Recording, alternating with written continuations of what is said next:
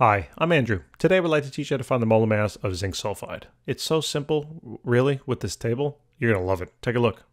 Bam. So the first step of the process is to write down the elements we see, so zinc and sulfur. Next is then to identify the number of atoms. That's where the subscripts come into play. If there is no subscript, just put in a 1. So there's 1 zinc, 1 sulfur. Then we're simply going to take those number of atoms and multiply by the mass of each element. Periodic table.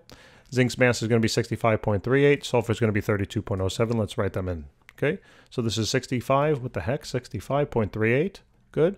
And then sulfur is going to be 32.07. Then we're going to find the total mass of the element in the compound by simply multiplying this on across. So this is actually pretty simple, right, in this problem because they're both 1s. But you can use the same process in a problem that doesn't have subscript of 1, and you're not going to be lost. You follow this exact process. The total mass then of the entire thing is just simply going to be the summation of those individual total masses of the elements.